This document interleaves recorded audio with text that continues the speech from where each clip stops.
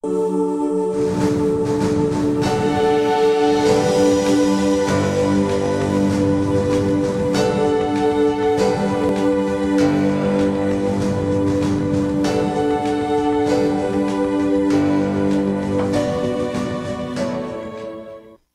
good day, everyone, everywhere, and special greetings to all those seated in heavenly places in Jesus, our Messiah. The name of this broadcast is Cross the Border, and I'm Nicholas. And this morning is our live prophecy reality news edition.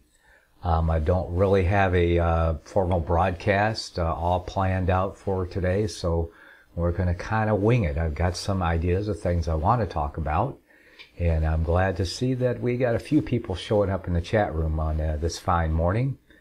So it's good to see you all there, Christopher Charles and James and Jeremy and others in the chat room whom I know, and some I can't remember exactly what their monikers, who the real name is behind the monikers, but I know that I know them all.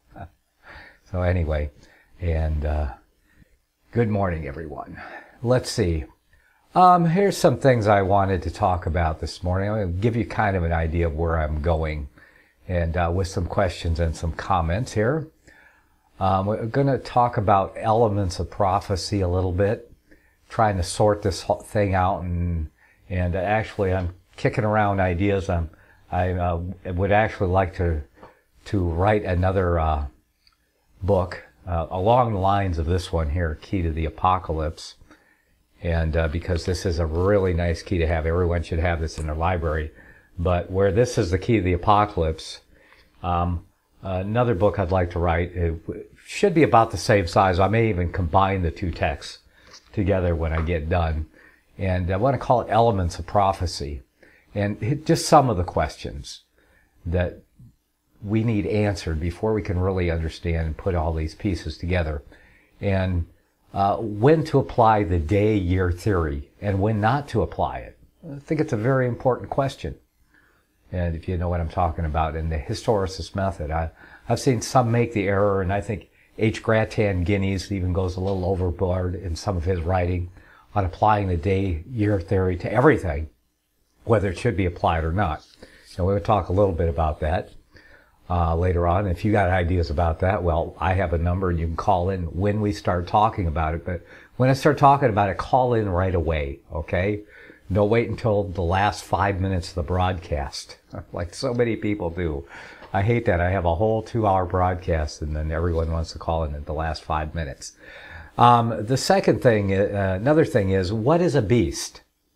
We have to discern what the scripture means in prophecy by a beast. What beasts are, in the prophecy? Why does one beast have 7 heads and all of the other beasts only have 1 head? What's the difference? What do these 7 heads represent that's different about the other beasts in the scripture that only have 1 head? And this is a huge difference. There's this one beast that has 7 heads, but all of the other beasts have only 1 head. Why? Okay. Let's see. And okay, one beast has a notable horn, which was broken off, and then 4 grew up in its place. The 7-headed beast had 10 horns. The earth beast had 2 horns. What do the horns represent? And so we need to understand these things about what these horns represent when you see horns on a beast, regardless of how many heads it has. And of course, we're going to talk about the diadems or the crowns, especially like on beast 7, where the diadems or the crowns move from the heads to the horns, and then they're gone, or something like, or vice versa, whatever. But we need to, those are more elements of prophecy. There's the time stamp elements of prophecy, going back to the day-year theory. That's kind of a time thing too, but there's a time stamp. What's past, what's present when John writes it, and what's future, and then what's present with us. These are These are elements of prophecy we need to understand before we can have a clue of what's going on in Daniel and the Apocalypse and the few prophetic passages that are scattered throughout the rest of the Scripture. Let's see, what else do we got? Revelation 17 enumerates 7 beast powers. We've talked about this. This is part of it, though. Yet only 2 beasts are explicitly named in the Revelation. And that's the riddle. The 7 kings riddle is the kings are identified in verse 11 of chapter 17 as beasts. So they can't be anything else. That's why it's so important to understand what beasts represent in the Scripture, because we're using the Scripture to interpret Scripture. And we don't want to stray off into conjecture and speculation. But we want to understand what explicitly the Scripture says about these things and then apply them consistently, because if nothing else, any rules or anything we learn from the Scripture should be applied consistently, unless there's something in the Scripture telling us not to apply it consistently. But if you want to use the Scripture, to interpret Scripture, these are questions that must be answered. Let's see. Chapter 17 enumerates 7 beast powers, yet only 2 beasts are explicitly named in the Revelation. The sea beast and the earth beast are the last 2. Who are they? And who are the previous 5? All very good questions. And that'll probably call it something like elements of prophecy. Things that once we understand these elements of prophecy, how to apply these symbols, because we want to interpret as many symbols as we can. Then when we read, we know what these symbols mean and we have a better understanding. So that's something I just want to kick around, and I'd like a lot of as much audience input as I can get on these things. So you can email me, you can leave comments on the videos on YouTube if you're doing that. But subscribe to my blog. Best to leave comments on my blog on the page where you're watching this video, if that's what you're doing. And that way everyone can read your comments and the things that you want to contribute to this investigation. Let's call it an investigation into the elements of prophecy. So we're going to kind of pick up where we left off on Key to the Apocalypse, and we're going to develop elements of prophecy, something to help us, because this Key to the Apocalypse really helps. I mean, everyone should have this. Once you have this, read it 10 times. Because it's very simple. It's, I think it's 11-point type. This is a pocketbook edition, and it's about 100 pages. So you should be able to do that. You should be able to read this 10 times and really get it into your system. And this is an updated version of what H. Grattan Guinness wrote in 1899. So you can get this in a pocketbook edition for, I think, less than $10 now. And if you're interested in that, let me put something on the screen for everyone that's watching. I have my website here. Let's see, somewhere. Oh, okay. And I'll show you how to get this. All of my books have just been published into, let's see, desktop, transition. There we go. We're on the website now. And if you click on the Get the Book tab there, and see, watching me do that on my website, and you scroll all the way down to the bottom. These are all trade publications. This is how to get the trade publication. Now, what's the difference between a trade publication and a pocketbook? Well, this is the difference. The difference is size, right? And the other difference is the trade publication this is what you get when you go to Amazon, Barnes & Noble, or any of those big book outlets, and you order my book, you're going to get the trade publication, 6x9, meets certain specifications, and they've got this big, humongous,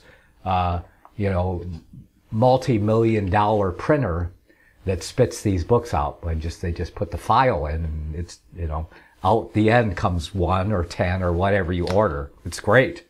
So that's the trade publication. They've got these big printers all over the world so that they can spit these things out and get them to you. That's a trade publication.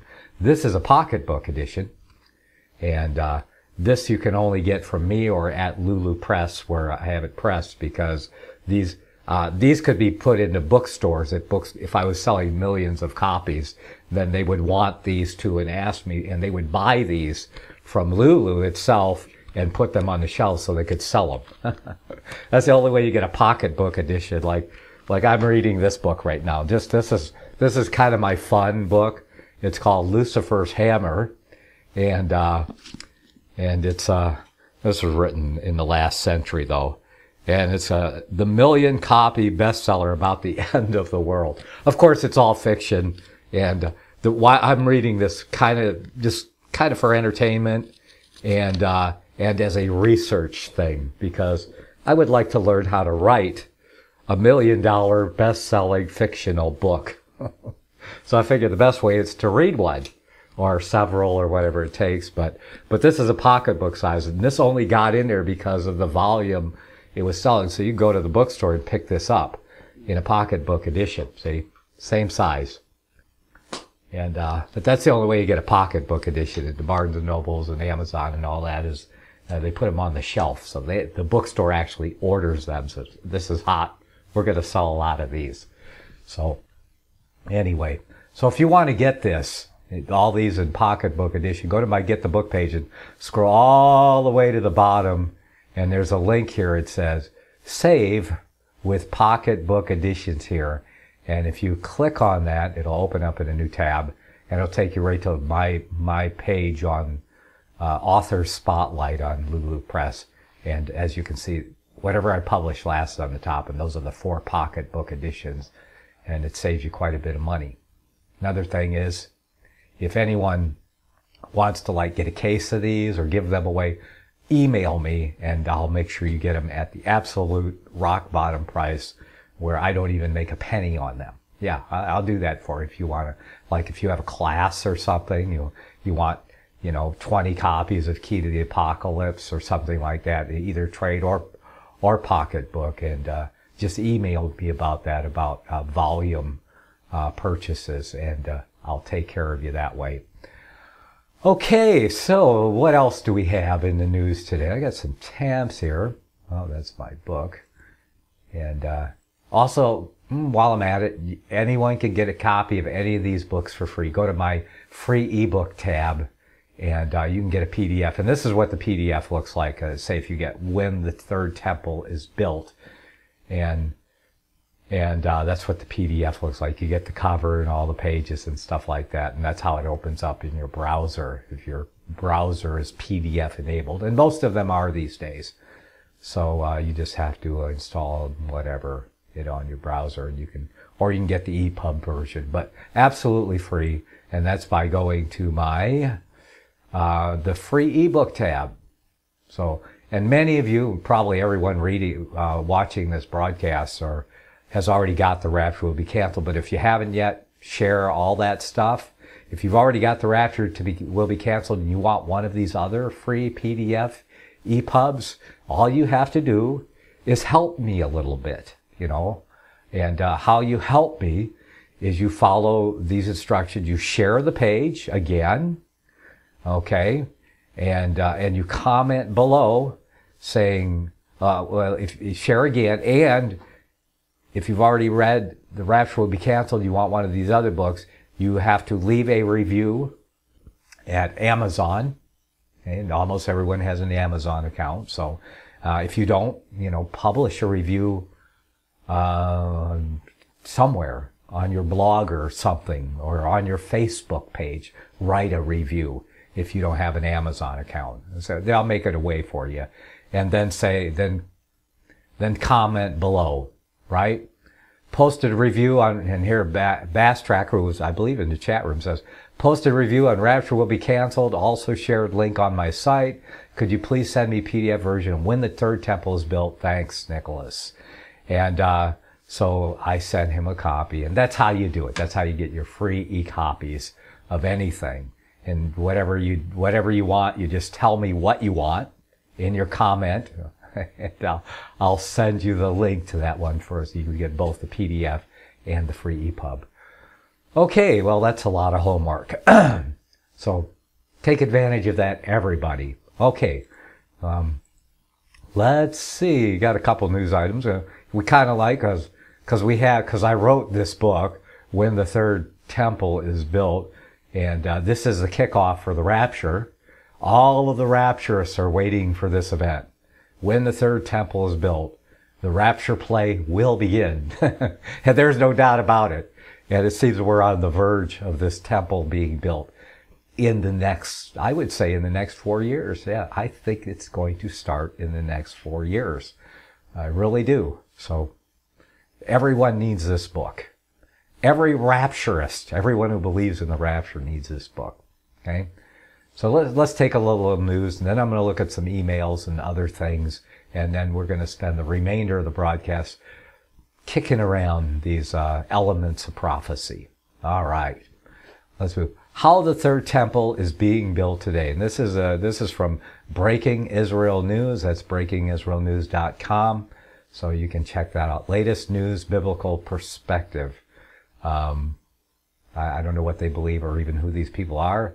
This guy, he's got a Jewish name, Adam Eliyahu Berkowitz. That's very Jewish, so this may be just a Jewish publication. But if you want to know what's going on in Israel, I guess that's where you got to go. Let's see, make this a little bit bigger here so I can actually read it without wearing glasses. Haha. Yes, everyone knows how to do that, right? Make their screen bigger. Okay. How the third temple is being built today. Thus saith Hashem of hosts. And I guess that's how the Jewish people say God, Hashem. Let your hands be strong, that you hear these days the words of the Lord, the mouth of Nebim, that were in the day of the foundation of the house of Hashem of hosts was laid, even the temple that might be built. Zechariah 8:9, the Israel Bible. There you go. That's why it sounds weird, because it's the Israel Bible. And somebody's got a trademark and all that on that. And so, nice picture there, depiction of, I guess, the Jewish temple that they want to build, with the curtain wall around it. It kind of patterned after the old tabernacle in the wilderness. A recent video from the Temple Institute concluded unequivocally that the third temple will not simply descend from heaven. And, we talked about this, I think, a month ago, that video. Why don't Jews begin building today? The man in charge of organizing the third temple construction thinks he knows what it will take to jumpstart the process. Last week, the Temple Institute released a second video in their Holy Temple Mythbusters series. So maybe I didn't see that one. Maybe I saw the first one. So, well, maybe we'll check that out next week, or if I can cue it up. But if you're on the Temple Institute on YouTube, you can watch that later. We usually don't learn a whole lot, except maybe some inferences from watching their videos. But we like to keep an eye on things going on over there, because it'll be, they got, what do they call this? Temple Mythbusters. Well, we're Rapture Busters here, okay? And that's why it's so important to keep our eye, because when they start to build this temple, no one's rapture. Well, the Rapture Busters, that's us. We'll have our job cut out for us, because there'll be a lot of disillusioned people ready to jump to the mid-tribulation or post-tribulation position. And the first jump into rapture busting is when people begin to conceive that there's no such thing as a pre-tribulation rapture. So they just move to one of the other positions, likely the post-tribulation, but without realizing that the entire 7-year tribulation is a deception. It's not scriptural at all, okay? So, and yeah, read my books. The rapture will be canceled, and when the third temple is built, and all of that will be clarified for you. And I suggest that you read both of them. Like I said, they're free. Free e-copy is online. Just go to my website and follow the instructions on the free ebook tab. Okay. Using rabbinic methodology, Rabbi Reichman said that it is a biblical commandment to build a temple, as clearly stated in the Bible, and let them make me a sanctuary that I may dwell among them. Well, that's a little out of context, because the sanctuary that they made was the tabernacle in the wilderness. Okay, the temple didn't come along for a long, long time thereafter, not until Solomon became king. Okay, and I talk about that in my book here. It looks like they have the video right here. I don't know, should we play it or not? Okay, we got lots of commercials over here on the right. Pay no attention to the commercials. Okay, like any command, it is incumbent upon Jews to perform it themselves and not wait for God to perform it for them. Well, that's a good principle. Rabbi Reichman's conclusion is a challenge to those who maintain that the third temple will descend from heaven, but is a strong vote of confidence for those who advocate Jews move forward in this endeavor. Where did the Jews get this idea that the temple would ascend from heaven? I know in the Revelation we have the New Jerusalem descending from heaven, but I don't think that's that's not a Jewish book unless you actually accept Jesus as the Messiah, and then the whole New Testament becomes part of your testament. Okay, but anyway, okay. As the chairman of the temple movement, Yaakov Haman is organizing the controversial efforts towards building the third temple. By profession, Haman manages building projects, and this is the practical way he perceives the third temple, a construction project accomplished in stages. He describes a conflict between the two opinions, the temple coming down from heaven versus man-initiated construction, as evolution versus revolution. Well, whatever. I don't believe the temple will suddenly appear, Haman told Breaking Israel News. It needs to be a steady evolutionary process. And yes, it is evolving. One day they'll start building it. Haman believes the first stage is that process, is within reach. What we need now is for more Jews to go up to the Temple Mount, Haman urged. When that happens, when thousands of Jews start going up to the Mount every day, like what happens in Kotel, Western Wall, praying will just naturally happen. No one can stop that. It's a natural evolution from where we are now to where we need to build the temple. Both Rabbi Reichman and Haman believe in man-initiated construction, but with God playing an integral part in that process. And well, that would be historical too, because, that was the tabernacle in the wilderness, and the previous two temples that were destroyed were man-initiated, but with God played an integral part in the process. At least, they're kind of biblically sound there. At least Old Testament or Torah biblically sound. Rabbi Reichman cited the prophet Zechariah, who stated that God himself will remedy the destruction of the second temple by building the temple with fire. Oh, okay. Well, I don't quite get that, but we'll talk a little bit more about that when we get back from these messages. You're listening to Cross the Border, our Prophecy Reality Edition. We'll be back in a few minutes. Don't go anywhere. Visit crosstheborder.org, CROSS, crosstheborder.org, to get your print, EPUB, or PDF version of the book, The Rapture Will Be Canceled. That's crosstheborder.org. I know you all want answers, and believe me, so do I, and I'll do my best to get them. Despite Nicolas Cage's promise to do his best to get left behind rapture answers for us, don't hold your breath.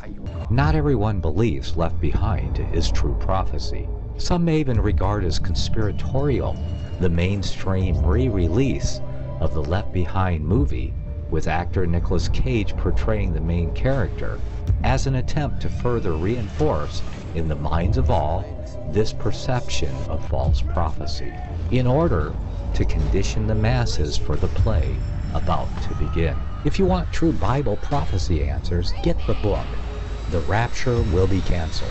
The author exposes the Latin rapture origin, the 7-year tribulation deception, true Bible revelation of Daniel's 70 weeks, the abomination of desolation, the restrainer, America in the Revelation, the image of the beast and the mark of the beast, and the truth about God's chosen people, and so much more about Bible prophecy. This book will shatter the left-behind paradigm of future events. Get the book, The Rapture Will Be Canceled. Visit crosstheborder.org, CROSS, crosstheborder.org, to get your print, EPUB, or PDF version of the book, The Rapture Will Be Canceled. That's crosstheborder.org.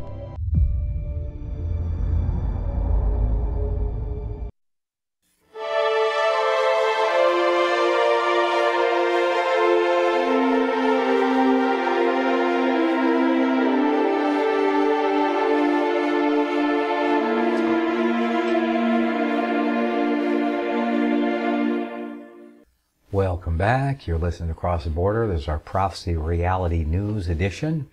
And when we left, we were talking about some things in the news. We were looking at a BreakingIsraelNews.com article. How the Third Temple is being built today. We left off, we were reading a quote from Rabbi Reichman. And Haman believed that man initiated construction, but with God playing an integral part in the process. Rabbi Reichman cited the prophet Zechariah, who stated that God himself will remedy the destruction of the second temple by building the temple with fire, the third temple with fire. For I saith Hashem, or thus saith the Lord, will be to her a wall of fire round about, and I will be the glory in the midst of her. This is their Israel version of the Bible, of the Torah, I guess. I'm sure that the Israel Bible doesn't have a New Testament in it. I'm pretty sure of it, especially these guys. Okay, Rabbi Reichman understands this to mean that God will be part of the process, but in no way exempts man from taking a proactive role. To illustrate the point, Rabbi Reichman gave this powerful example of man's action bringing about the divine will in 1967. Israel faced a vastly superior collection of enemy forces bent on destroying the Jewish state and defeated them. Rabbi Reichman described this miraculous victory as analogous to God sending down fire to light the wood on the altar in the temple. And I talk about that a little bit in my book. When the third temple, in the first chapter of when the third temple was built, I noticed this 67 more. And he brings it up, but he should hide his face in shame, because why did they not go in there and bring in some bulldozers and completely level all of those idolatrous Islamic edifices on the Temple Mount in 1967? But no, they didn't do that. I talked about that a little bit in my book when the third temple was built, and it's in the first chapter. So you want to get a line on that. But ask yourself that question. But analogous, yes. So what he's saying is we need another miraculous event to happen where God absolutely intervenes, okay? And so I guess what he's expecting, perhaps some natural event, maybe a huge tornado or something, to destroy those edifices or something. I don't know. But something by God to initiate it. And so let's see. Okay. When applied to the third temple, Rabbi Reichman sees it as any other Torah commandment incumbent upon the Jews. First, Israel must fulfill God's commandment and build it themselves, and only afterward God brings about the final spiritual touches onto the structure that they have created in their own hands with the resting of the Shekinah, God's presence, Rabbi Reichman concluded. Haman warned that building the structure is not the end of that process. Unlike the first two temples, the third temple will be eternal, Haman says. There has to be a divine element added at the end to make it so. I wonder if those guys who built the first and the second temple thought they would be eternal. Interesting.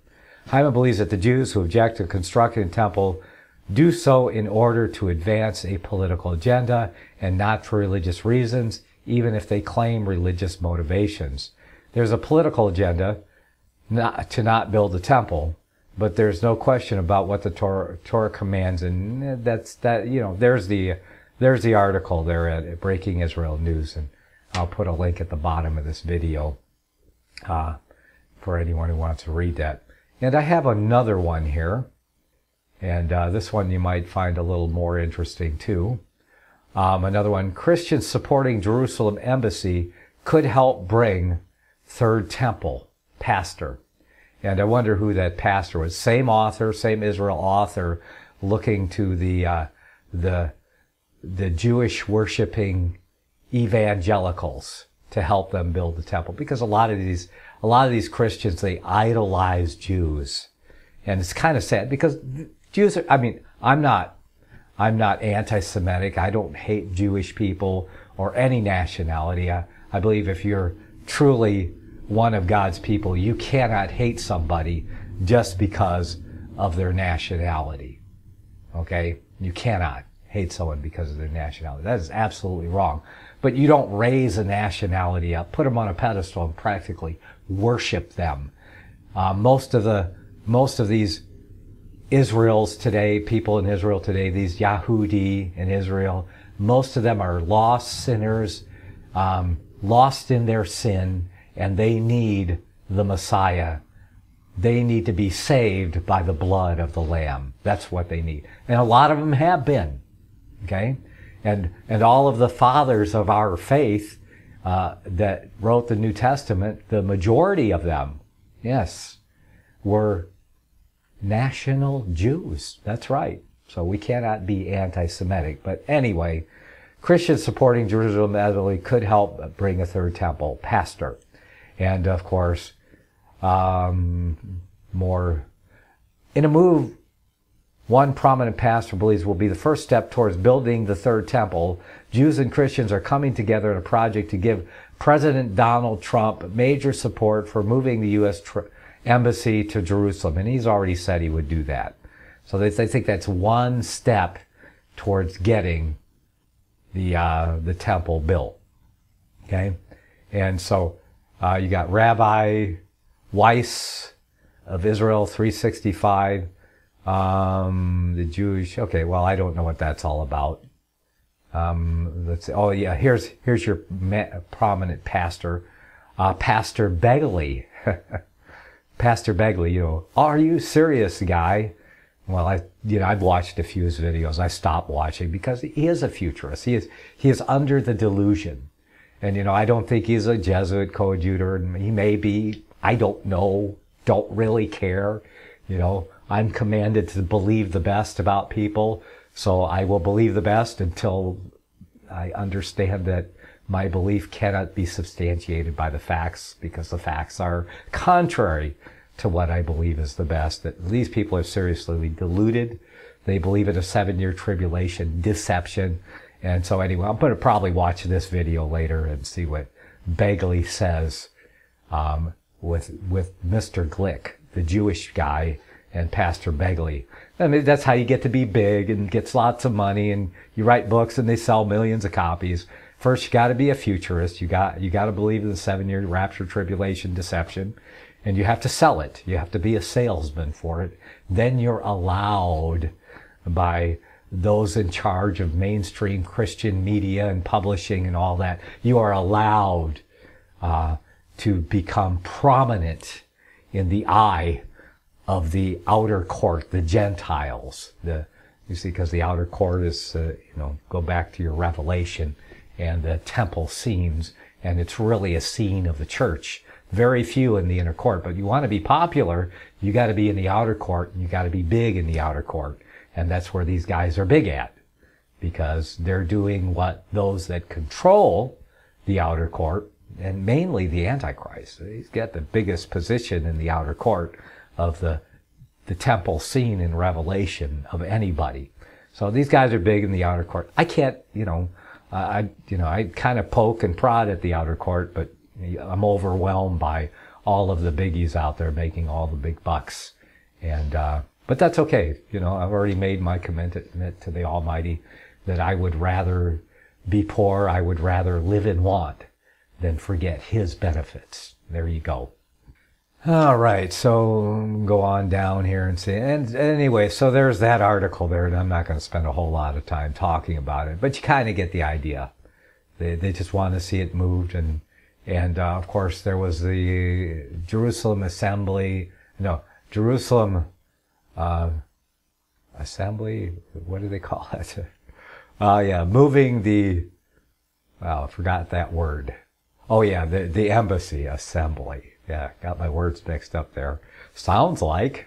Anyway, moving the the American embassy to Jerusalem.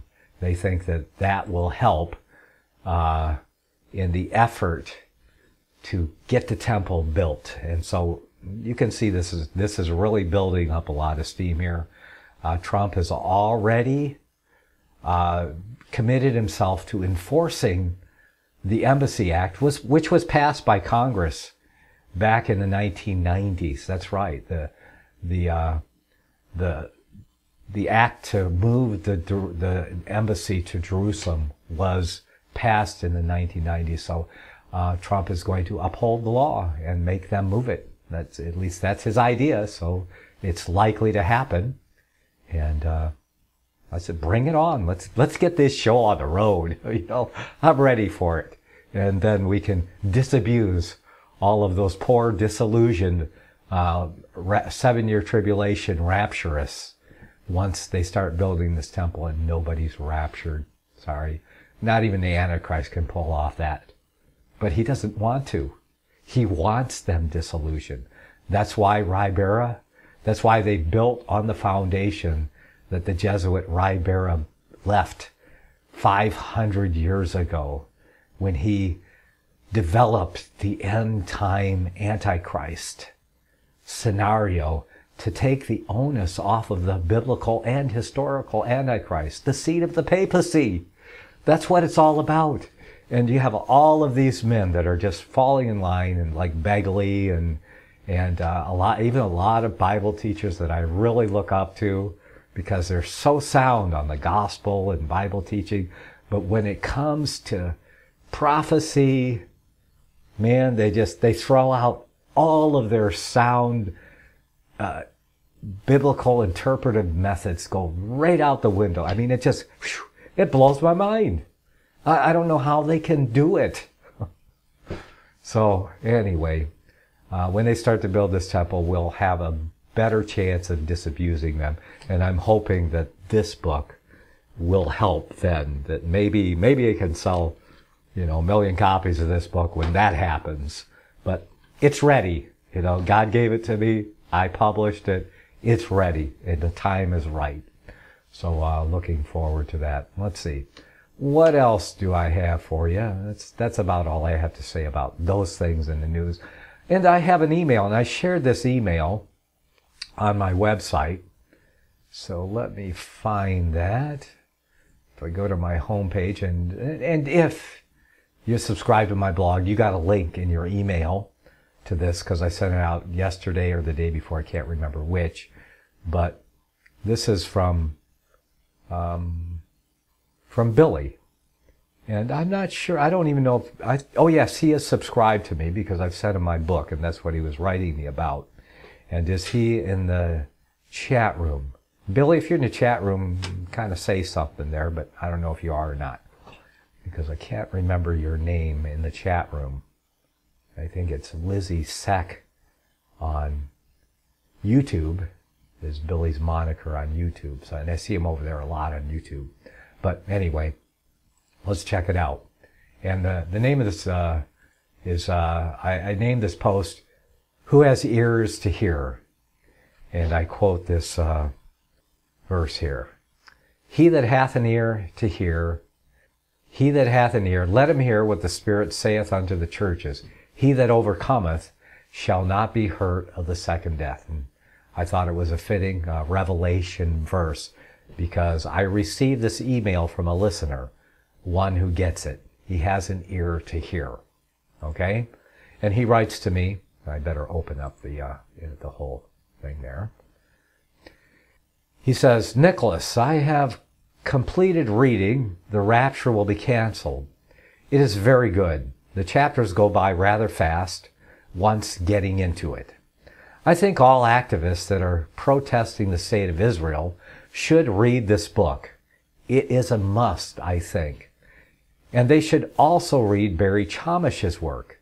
I learned much the last couple months from watching Prophecy Reality, FA and First Amendment Radio on YouTube, starting to discern more hatred towards Israel, the Jews, and I talked a little bit about anti-Semitism earlier in the broadcast, and that's what he's referring to: people who hate the Jews, and they're all over the internet. Some people have broadcasts, and they're all broadcasts as the Jews are the bad, and the Jews are building the new one, or the Jews run the money, and all that stuff, and the Jews, whatever, everything that goes wrong is blamed on the Jews. No, that's not right. This unnatural hatred toward the Jews or any race of people is forbidden by Scripture. And the reverence of them from the American evangelicals. So you have two extremes there. Those that worship the Jews and those that hate them. Let's just put the Jews on par with everyone else and we're good. Okay? Because that's all they are. They're not to be worshipped. They're not to be hated any more than anyone else. Okay? So thank you for that, Billy. So Billy does get it so far. And I'm still rather new to understanding all of this. But your book and listening to Prophecy Reality, well, I feel foolish over previous thoughts, opinions. It has helped me to fine-tune my understanding. I've also listened to Tom Friess, and it's very clear that the rapture is false, a deception, that the Antichrist has always been the papacy. There's a rumor that Chuck Missler is a Freemason, and I heard the following quote from an old William Cooper Hour of the Times broadcast. And here's the quote. Quote, because in my research I have found that most of the theologians in the Protestant religion of all denominations who were responsible for this doctrine of the rapture are Freemasons, and they are in control of the World Council of Churches. They are responsible for bringing together of the different religions of the World Council of Churches to attempt to merge them all into one and then change the doctrine to the New World Religion. I could almost hear, unquote, I could almost hear Bill Cooper in my own voice there. Wow, kind of spooky. But I love Bill Cooper. I used to have him on my network back in the 90s. And that was before he was gunned down in his driveway going out to get his mail. Imagine that. Going out to get your mail and being gunned down by federal, or was it federal? I think it was county agent that got him down, but whatever. Not cool, dude. He was murdered in his driveway for whatever reason. Okay, anyway, let's continue. So he puts that quote in there from Hour of the Time and William Cooper. While reading your book, I came to the conclusion that in a nutshell, Zionism is Jesuit futurism. Yes, you nailed it. That's it in a nutshell. He says, I'm not sure if this is a correct conclusion, but in a nutshell, that's a very good conclusion, Billy. Then things started to add up when I was close to finishing reading your book. I liked how you referenced Barry Chamish in the first chapters. I understand that there are problems with Eric Phelps, but between reading Vatican Assassins and the completion of reading your book, it seems that the modern state of Israel was designed to corral, to destabilize the Mideast, to ultimately set the stage for the one world religion. I think you said it, that it was to get all the Protestants that are falling for the rapture to have them accept Catholicism when the rapture doesn't come to pass. Yes, that's in my book. In other words, in the words of Billy there, say Billy does get it. And I think part of the tactic behind it is to make biblical Christianity look ridiculous. See, the Antichrist has always hated the Bible. Anything to get you away from picking up God's word and reading it for yourself. Anything but that. Anything but what's filtered through the Catholic Church. Yes. And her clergy. And I think part of make biblical Christianity look religious, debating rapture doctrine, dueling scriptures, just like many are doing with the idiotic flat earth revival. Yes. Thank you, Billy, for that. We'll continue. This is a great letter. That's why I had to post it as a post.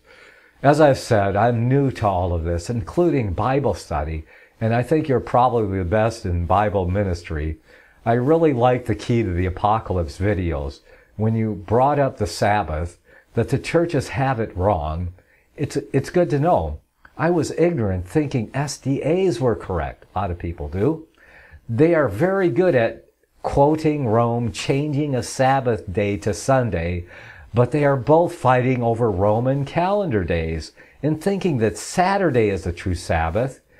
It is still rendering to Caesar what is God's. Amen. That's my amen. It's really absurd to proclaim that Saturday is the true Sabbath when it's a day assigned on a Roman solar calendar named after a pagan deity. I was dumbfounded when I realized how ridiculous the Sabbath debate is. It's lunar-based, and the Sabbath became Jesus when he resurrected, that the day would matter not to him because he is the Savior. The Sabbath, if I understand correctly, and yes, you get it. I've got a post out there, and if you read the post and you read what I've written, you understand what the Scripture says, the lunar-based Sabbath that was given to the children of Israel in the wilderness and the Exodus, and you come to the conclusion that we're to walk in liberty. Christ demonstrated walking in liberty as a Sabbath, but, we should apply a Sabbath principle to our life. We should take 1 day and 7 off and commit it to the Lord, but actually, truly, because he is our Sabbath rest, we should commit every day to him while employing a principle of 1 day rest and 7. And it doesn't matter. I walk in liberty. It doesn't matter what day it is. It really doesn't. So you got it. You nailed it. Billy gets it. Okay? A shame that so many people are caught up in this rapture deception, he continues. Freemasons subverting Protestant churches into a 15th century Jesuit doctrine. Yes, from the Jesuit Ribera, the end-time Antichrist doctrine. The more I think about it, I probably should unsubscribe from channels that insist on pushing the deception. There's some informative channels on YouTube that expose the Jesuits, but then insist on pushing the rapture as truth. At this point, I think they know what they're doing, but they're slick at deception. I think I did hear in an Eric John Phelps interview that he said something like, if dispensationalism is Jesuit doctrine, so be it type of attitude.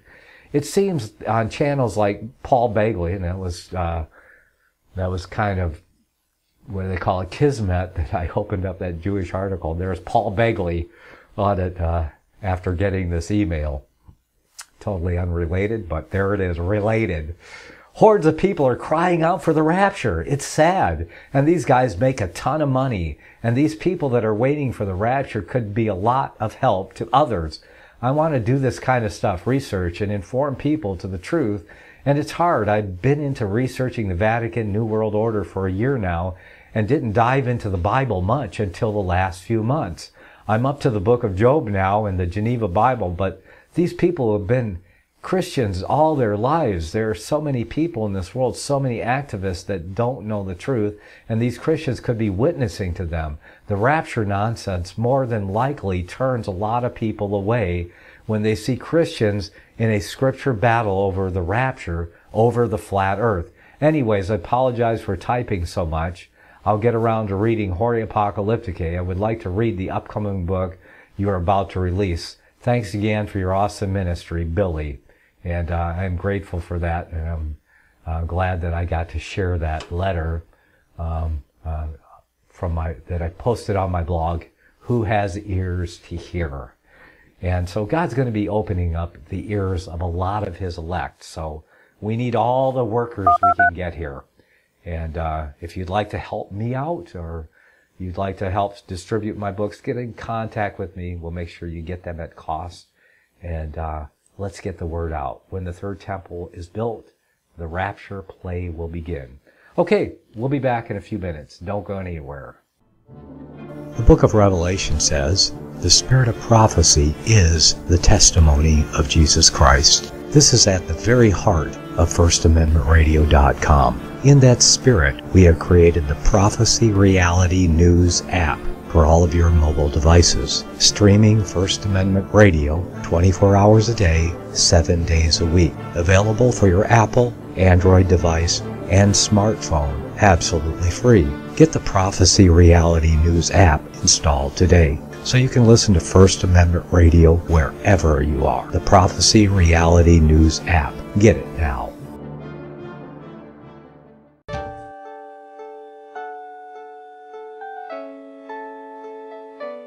The program you are listening to is 100% sponsored by you, the listener, on this First Amendment Rights Media channel.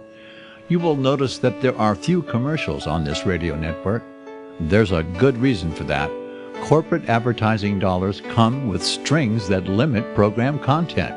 So without your help, these programs cannot continue on internet or our several affiliates. If you benefit by the educational law programs, we ask you to give. If you are admonished or nurtured by the Bible and ministry programs, we ask you to give. If some voice a cause that you are passionate about, we ask you to give. If you believe in any of these, we ask you to support them as you would a missionary on a continual basis, as if giving a tithe for missionary radio. These programs are not commercially viable and must be supported by those faithful to the cause of truth. Look for the button to sponsor your favorite programs at our listen and schedule pages on the internet. Then, when you subscribe, we will send you the last quarterly MP3 CD of that program immediately, and continue to do so with each new quarter. We will also give you unlimited archive access to all of our programs. We're asking you to give much less than a tithe, so that you may also send support directly to a particular program host, cause, and anywhere else the Spirit may lead you. Do all to the glory of our God and Creator, for His holy nation, the only kingdom that will last forever. Thank you for listening.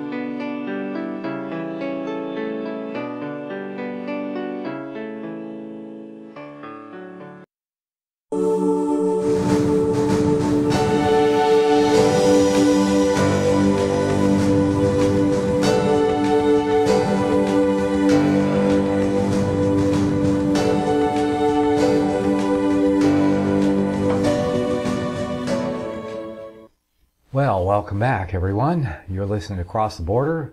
This is our Prophecy Reality Edition. Looks like I took a little too long of a break there.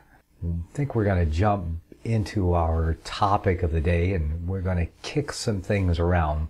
Like I said, I'm looking at elements of prophecy to understanding prophecy. And I had these questions here. And the questions, when to apply the day-year theory and when not to apply it. That's a good question. And I should have my scriptures all outlined here, but I do not.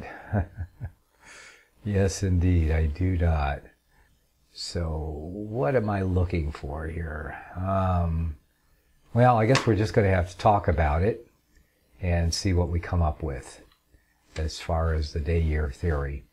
Now, there are several time periods given in the scripture that people apply the day-year theory to, and what makes the difference? Where do you apply a day-year theory, and where do you not?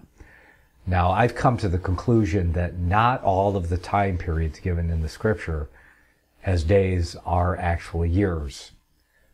For instance, in Daniel, they talk about Daniel talks about a 2300 days. There's a 2300 days prophecy in Daniel. He also brings up 1290 days, and then, but not 1260. It's 1290, And then it says, then there's a 2000, what is it exactly? And I guess I would have to open up Daniel to look at that. So let's do that. That's what we're doing right now.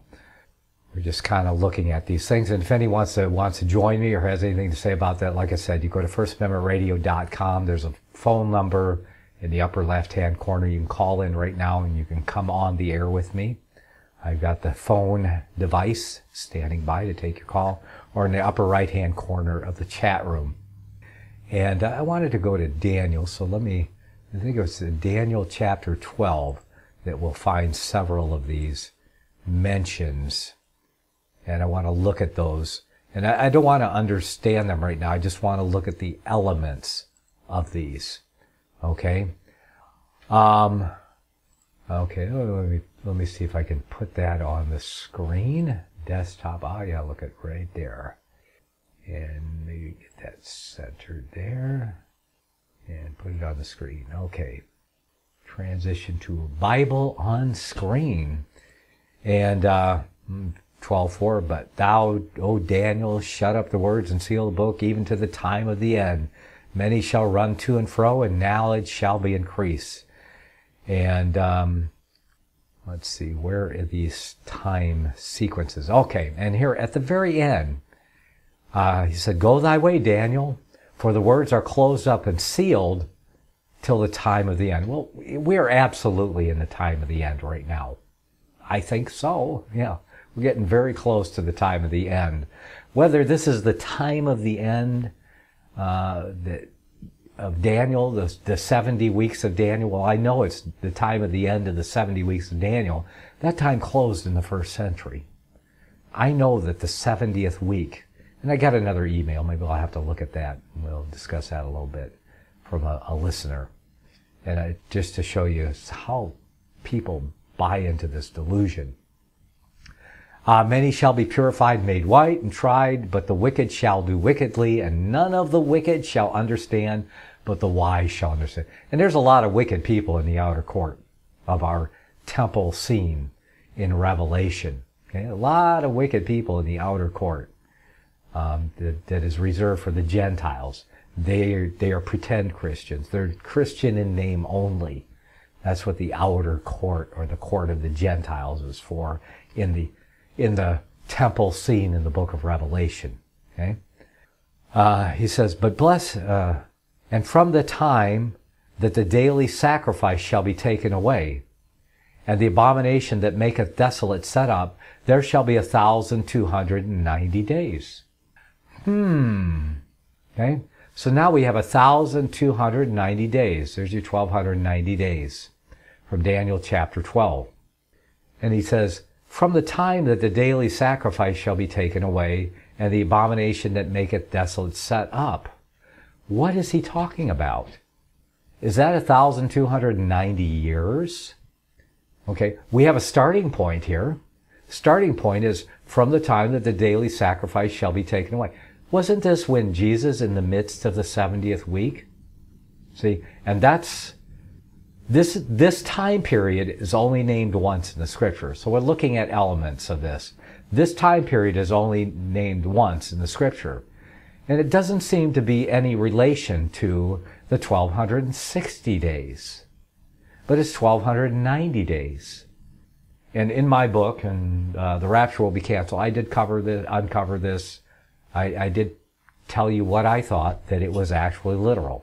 And the reason that I believe these are literal days and not a year for a day is because this is the only mention of it. And it is only mentioned as days, and there's nothing in the text to say it will be a year for a day. Now, if you go to, we have another prophecy that I believe it is Ezekiel. And where was that? Ezekiel.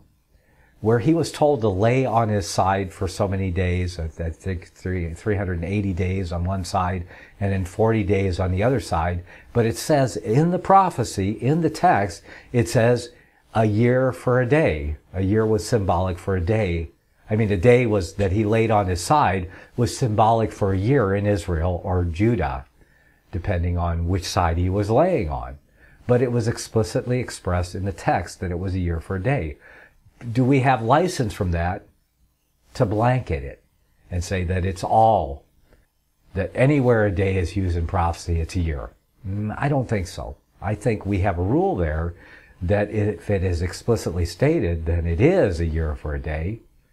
And if it's not, well, then we have to consider that it may be a day for a day and not a year for a day. Or that it may be either, but we need an evidence or another witness to convert it. That's what I believe. Okay? So that's the element of days. And he says, from the time that the daily sacrifice was taken away and the abomination that maketh desolate is set up, there shall be 1,290 days. Now, on the day for a day theory, this works. Okay? On a day for a day theory, this works from the time that Jesus took the daily sacrifice by sacrificing himself. Okay?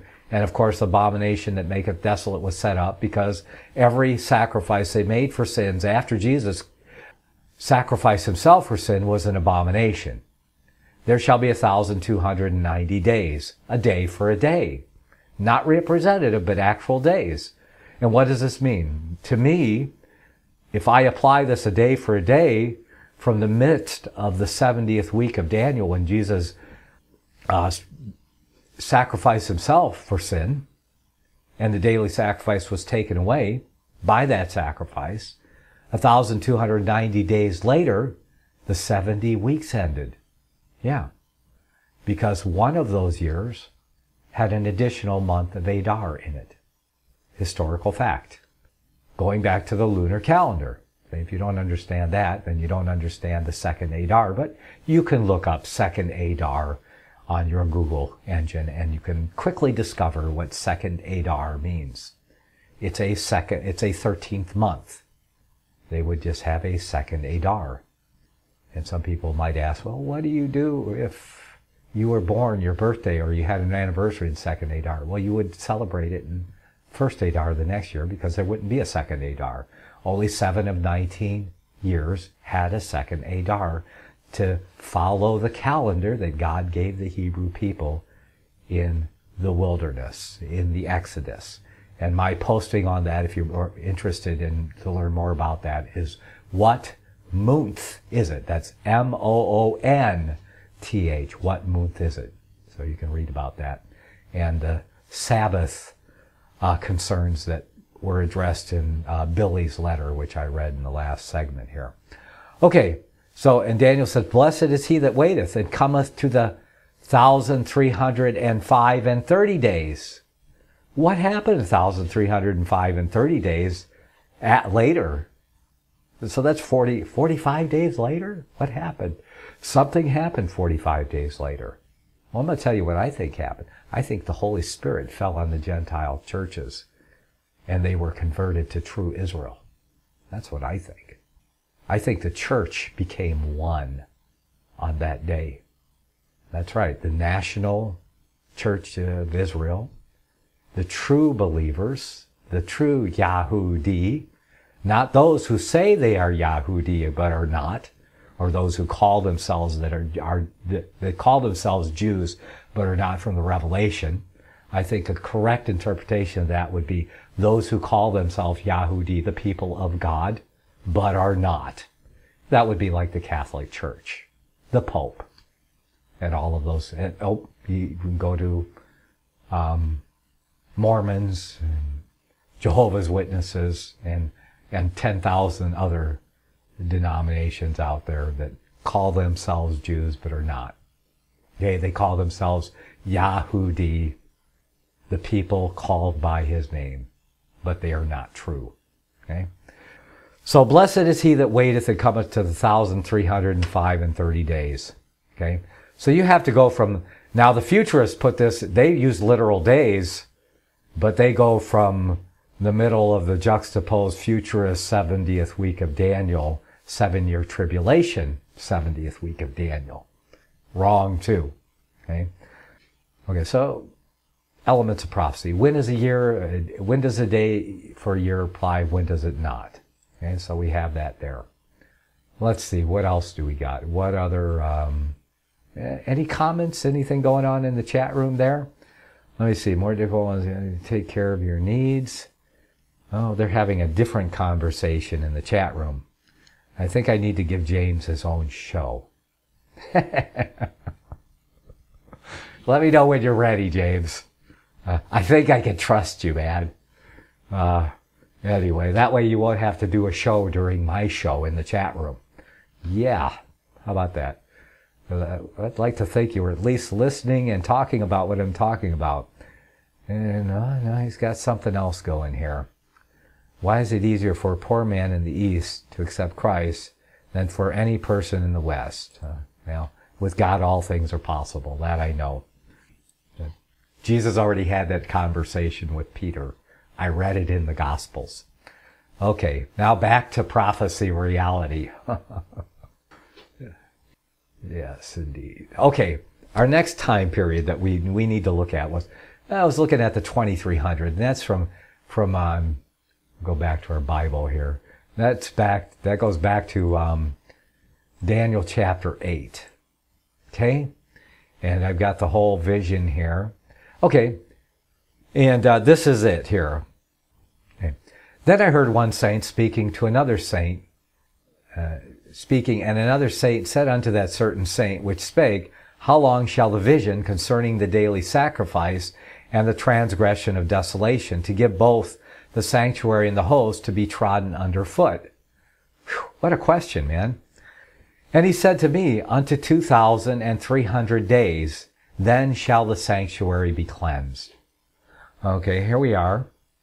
Now, this is a conversation. That took place in the 3rd year of the reign of King Belshazzar of Babylon. Okay, a vision appeared unto me, Daniel says, even unto me, Daniel, and after that which appeared unto me at the first.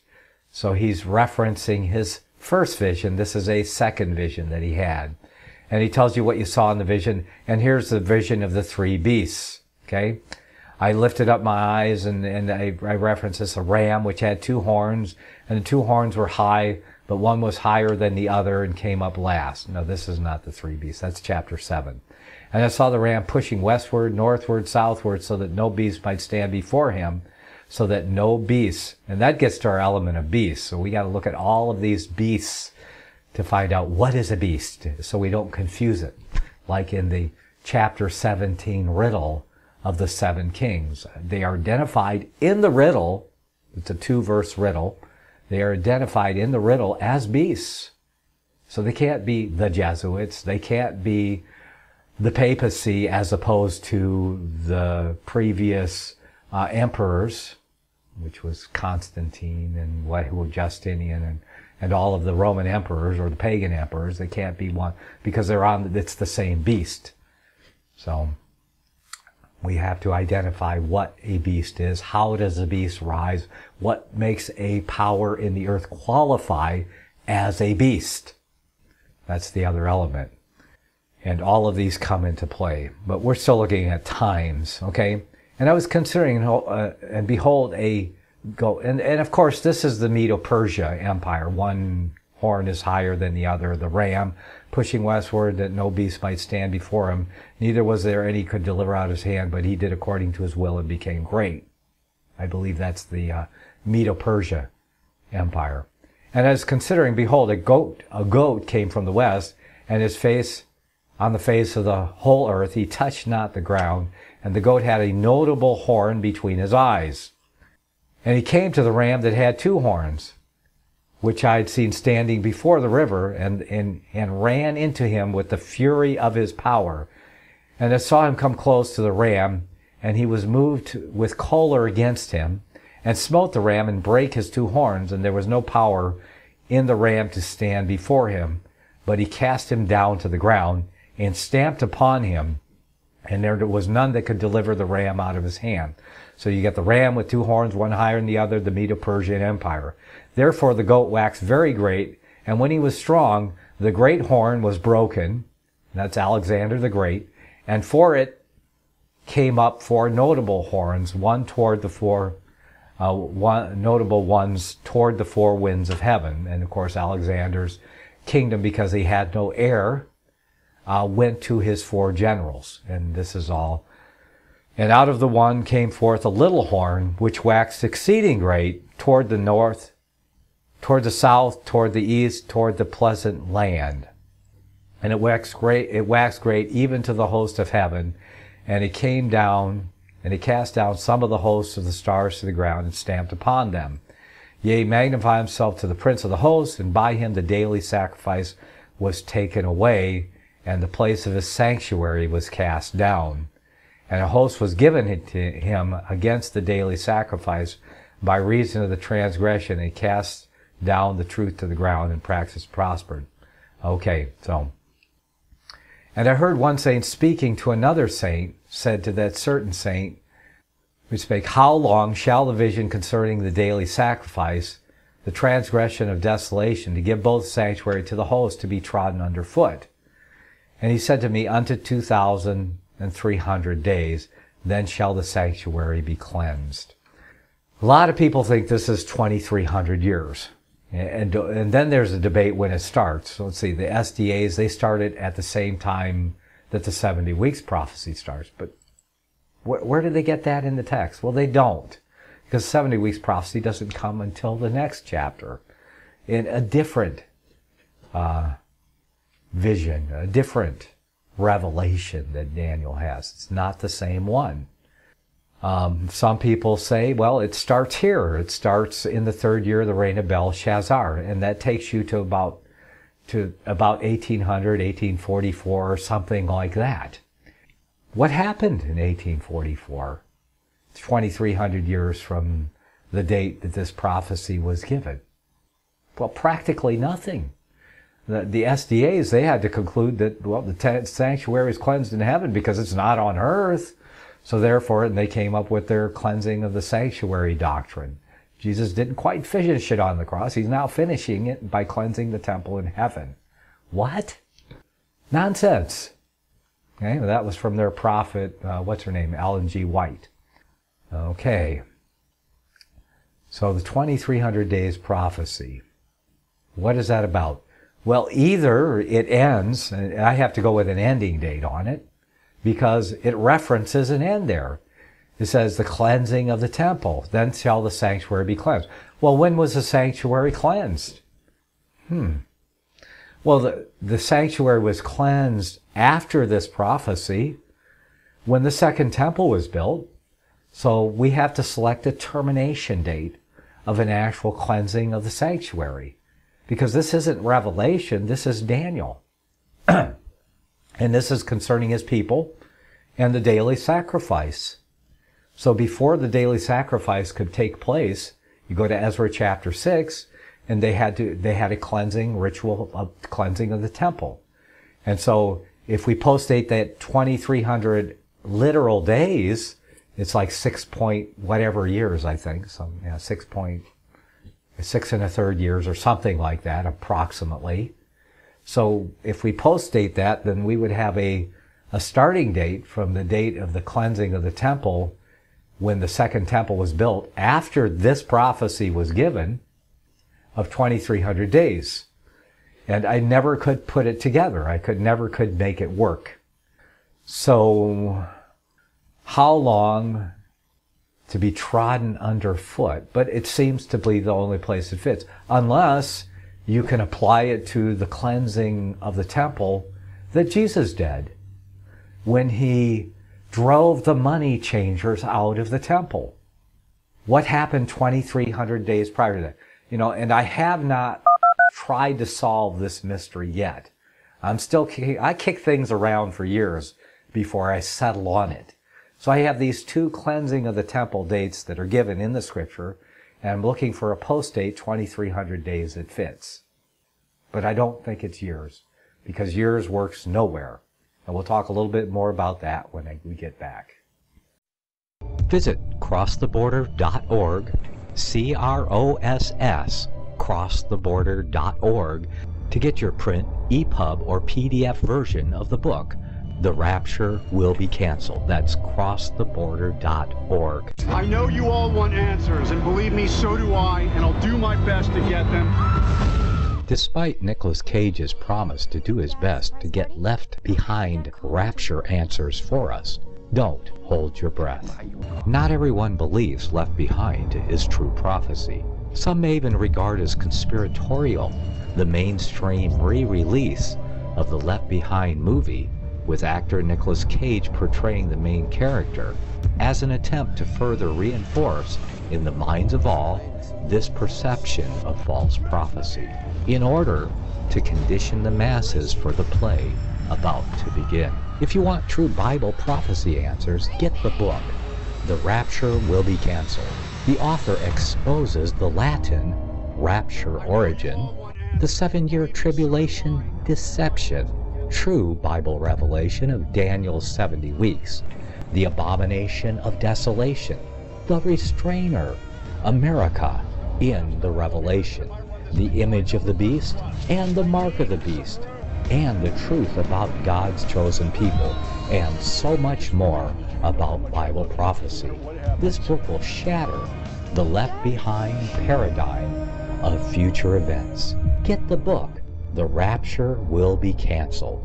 Visit crosstheborder.org, CROSS, crosstheborder.org, to get your print, EPUB, or PDF version of the book, The Rapture Will Be Canceled. That's crosstheborder.org.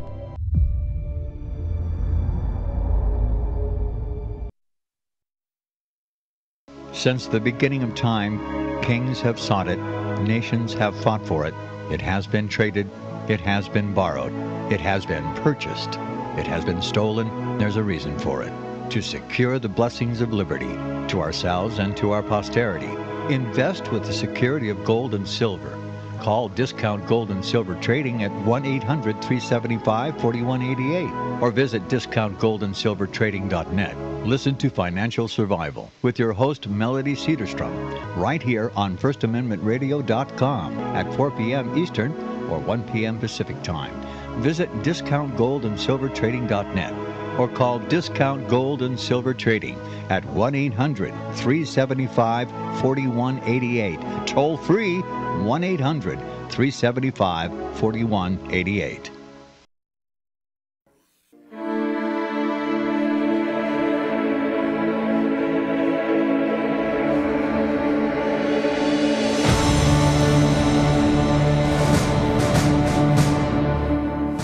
Welcome back.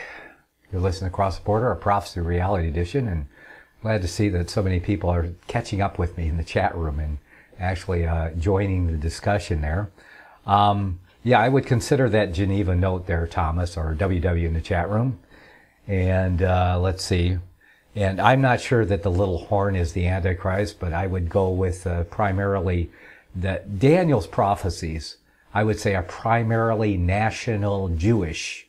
And considering the national Jewish people, of course, they all have allusions to the future beyond Israel and the end of time and the judgment of the living and the dead and the resurrection, because that's the ultimate hope of even national Israel, is what would come after Christ. But Daniel's prophecies are primarily national and Jewish and should be applied there where they can be applied there historically. Yeah, that's right. And so with most of the Old Testament prophets should be applied thus. Although many of them in their prophecies, they trail off beyond. And of course they have to, because it's there. It's the great hope. Jesus, Yeshua, the Messiah, is the great hope. And the great hope that we have now was their great hope too. So of course their prophecies have to trail off, but the primary emphasis and the primary body of their prophecy is that period of national Israel, which ended at the 70 weeks. And it ended with the time of Jacob's trouble, which finally was concluded in 70 AD, when the nation and the temple and the state was annihilated, and whoever lived was taken captive and sold into slavery by the Romans, who they didn't kill. And they killed a lot of people in their final solution, okay? Which was really God's judgment on national Israel. I talk about that in both of my books. Okay, so we're getting some things here on the 2,300 days. And so there's the whole 2,300 days. I don't believe it's years anywhere. I'm sorry, there's nothing in the text. It's a morning, and the morning and the evening and the morning were a day. We get that from Genesis, the creation account. And the evening and the morning were the first day. And the evening and the morning were the second day. And when it says an evening and a morning, we have to turn to the scripture and say that's a day is a day is a day. And that's it. Okay? And none of, we're going to go to next is a 1260 days prophecy. Why is that different? Why would I say, I know that's 1260 years when all the rest of them are days? For the most part, unless they say they're years, as in the Ezekiel prophecy, where he laid on one side was 380 days. And boy, that must have been hard being a prophet for God, having to lay on one side for 380 days and on the other side for 40 days, and each day represented a year. Okay? Yeah. Okay. So now we have the 1260 days. And why is that a year for day? Why do I believe that's different? Because it's the same time period is given in 3 different references in 3 different ways. One is 1260 days, the other is 42 months, and the other is a time. A time is a year, from the scripture itself. So a time, times, and half a time. That's 3.5 years, 360 days, or 42 months, all the same period of time given, all overlapping in the revelation, letting you know one thing. Because of the inconsistency of the way that the periods are given, and that they all apply to the same period of time, that the way they're given is definitely symbolic. To represent to represent a 1260 actual years. So they're symbolic. And that's what I would say in defense of the year for a day for that period. But a year for a day theory cannot be applied with a blanket application to every prophecy that's given in the scripture referencing a enumerated days, like the 2,300 days, or the 1,290 days, or 2,100 or 2,035 days, whatever it is, from Daniel 10. And what other time frame references do we have that we haven't referenced already, but those? The Daniel 70 weeks. And I see this, I've read just, and I'm reading everything I can on Protestant historicism. And I believe that it's an error that they've made. They're just men, while they have a lot of it right, but I think a blanket application of a day year for all these prophecies is wrong. I think every one needs to be taken and considered individually. And if it says it's a day for a year, as it does in one case, then that's what it is. And if it says it says days, morning and evenings, then I believe they're morning and evenings. Yes, as defined by the scripture, and especially, say, Genesis. The evening and the morning were the first day. The evening, every day for a 24-hour day. An actual solar day, whatever you want to call it, an evening and a morning was a day.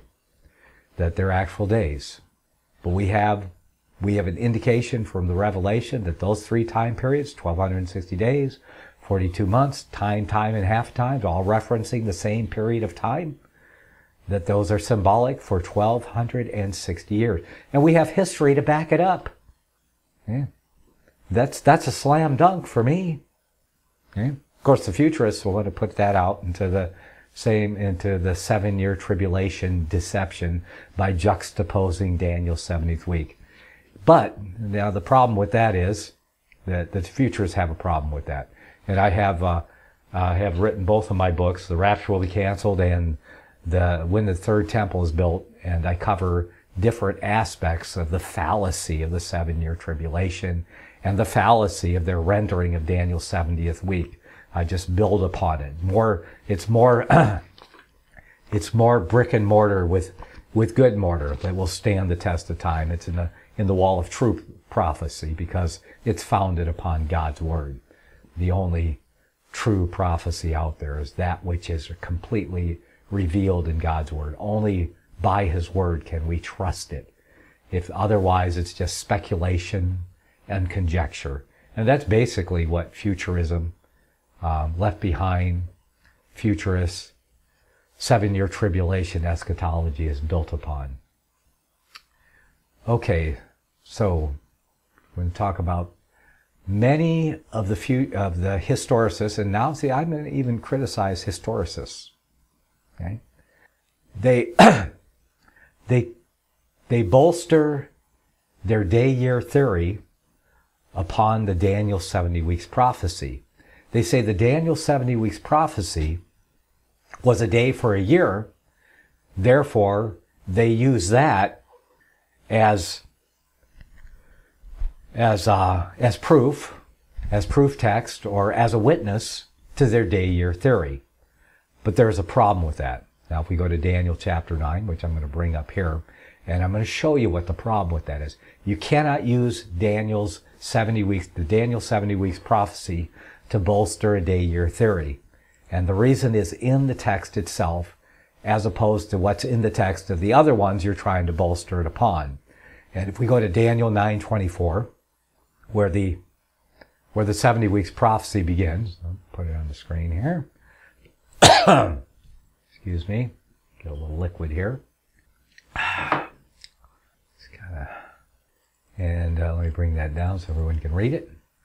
70 weeks are determined upon thy people, upon the holy city, to finish the transgression, and make an end of sins, and to make reconciliation for iniquity, to bring in everlasting righteousness, and to seal up the vision and prophecy, and to anoint the most holy. Now, here's the problem. I don't get a day for a year out of here, because nowhere in this prophecy does it say 490 years. That's a big problem.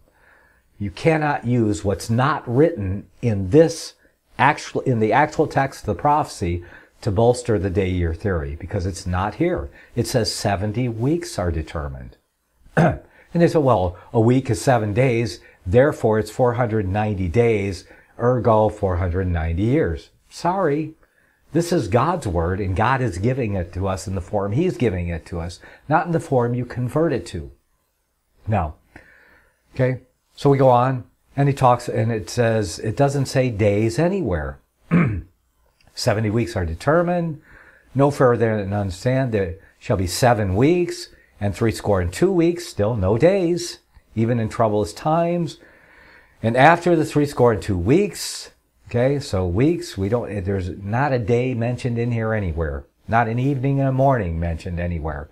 But these are weeks, okay? And he shall confirm the covenant with many for 1 week. So the weeks are spread out into 3 segments there. Okay, so their problem. This does not bolster the day for year theory, because there's no morning, evenings, there's no days mentioned.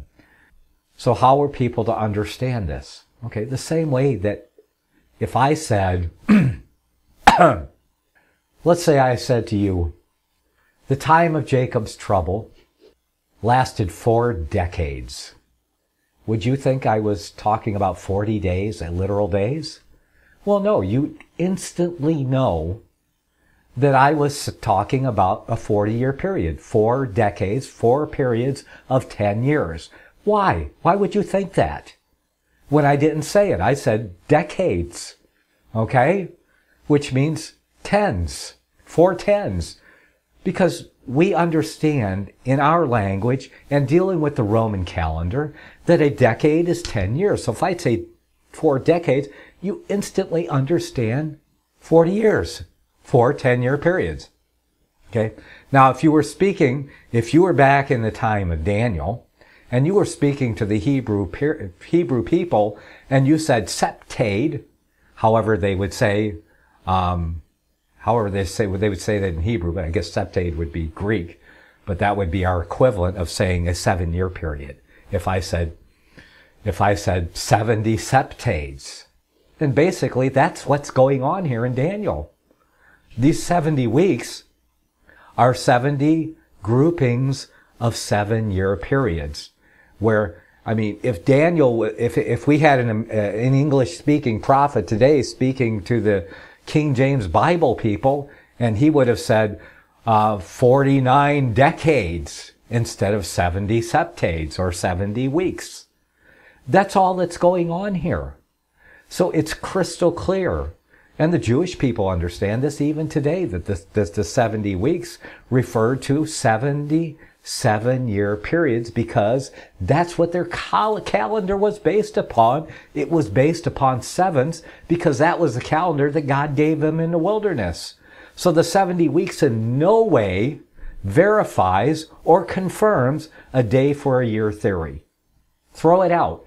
But it's used over and over again and repeated over and over by the historicists in their writing. I read it in E.B. Elliott's Horia Apocalypticae and H. Gratan Guinea's, what is his, History Unveiling Prophecy, things like that. But they're wrong. And they take this application, and H. Gratan Guinea is just, he runs whole hog pedal to the metal with it. And I believe it leads to error. Sorry. I love these guys, and the majority of the body of their work is very sound. But where they trail off into this and applying this to everything and then using Daniel's 70 weeks to bolster it, it doesn't work. It just doesn't work. And this is part of the elements of prophecy that we need to understand. So I'm going to be writing the elements of prophecy and talking about these time periods. When is a day and when is a year a day? And I believe the scripture clearly spells it out, and we need to understand that when we apply it where God doesn't apply it, that it is speculation. Now, if we apply it where God applies it, and then we have history to back it up, we know we're on pretty sure ground, as with the actual 1260-year period. Totally, obviously symbolic in the way that it's given in the Revelation. And there's a lot of symbolic symbols in Revelation. And that's why it's good to have this little book, and why I want to write the companion to it for these other elements of prophecy for a greater understanding, but the key to the apocalypse. And this is by H. Gratan Guineas, who runs whole hog pedal to the metal with the day-year theory, and I believe goes off into some things that are not quite right there, okay? So, yeah, like I said, I love these men, and we're going to have a lot of time when we get into the resurrection to spend together. But anyway, I've republished this, and I even added an addendum to it. And I'm probably going to do another, like I said, or Elements of Prophecy as a companion work for what the major body of which great H. Gratan Guineas does there. Okay, so we talked about this time periods today, and let's see, what else do we have to do here? And we're going to talk about what is a beast. Why does one beast have 7 heads while all the other beasts have only 1 head?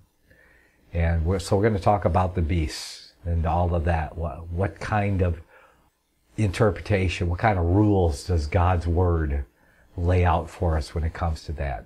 And the Revelation 17, I've already covered that. That's in the and you can find that article on my website. Let me see if I can find it on my website. If I can find it, you can find it.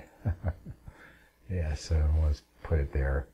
And if you go, let's see, Key to the Apocalypse. I go through the entire Key to the Apocalypse on my website, and that would be on my website. And I'm looking in these trending articles, but let me go to my homepage here. Oh, I think I might be on my homepage, yes. The Addendum 2017. And I covered that. That's the addendum that I wrote for this little pocket book here. And I'll cover that, or at least cover parts of it there. And here it is, interpreting the 7 kings of Revelation 17. You definitely want to pay attention to that. We go through the 2 verses there, and I spell it out. That's like I said, that's in the book, and it's also in my it's also a chapter in my latest book, which is when the third temple is built. You definitely want to get a hold of that. Okay. So, and any help you can give me on that. And I like a lot of these ideas in the chat room. I'm not going to be able to see them after the chat room closes. So if you have any ideas, and you can email them to me, because I'd like to address them. Because I figure if I can, address people directly, then I have a better chance when I actually write my elements of prophecy of getting my idea across to the actual people that are going to read it, rather than how I conceive that people might receive it in my own mind, because, I'm just me. I mean, I'm a man like everyone else, but sometimes I get, like a lot of authors do, you get tunnel vision. You see what you see, and you see it the way you see it, and somehow you kind of think that people should get it, but they don't think exactly like you. So it's kind of good to get a lot of input on it. And I have, if anyone wants to call in, we got, yes. I'm checking out the chat room here. It says my, Maskadov. Well, my friend believes he like his car. Whatever that means, I don't. We need to give them the truth and preach them gospel. That's a good idea. Whatever you do, always preach the gospel. I think I missed the part about Daniel 11 and 12. Oh. Yes. Do your show after mine, James? Yeah.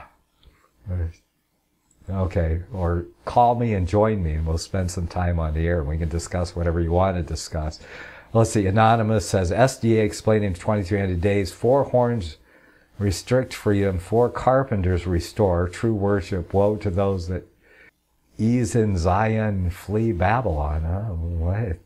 I don't know. I don't go with the SDA cleansing of the temple doctrine. I think it's heretical. I'm sorry. I call it the transubstantiation of the Seventh-day Adventist Church. That's what I call their cleansing of the temple doctrine.